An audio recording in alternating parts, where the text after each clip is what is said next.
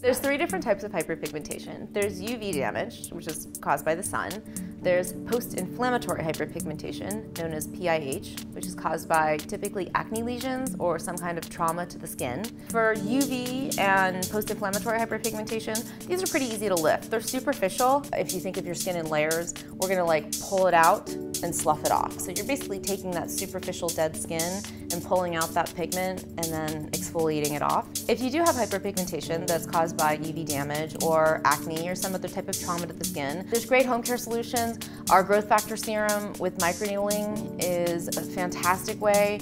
Combining it with a peel is going to provide you with the results that you're looking for at home. If you need to combine it in a treatment, doing medium depth chemical peels, microdermabrasion, and while it can take a little bit of time treating it both professionally and at home, there's definitely very easy solutions to cure it. And then there's melasma.